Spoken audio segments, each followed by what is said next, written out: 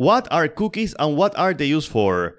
Cookies are small files that your browser uses to store information about the users of your website. They can keep, for example, their session, preferred language, products in a shopping cart, etc. The thing is, if they are not properly configured, they can be stolen, compromising your users' security. To make them more secure, we can apply the following settings. HTTP only. With that configuration, we can make the cookie inaccessible from JavaScript code.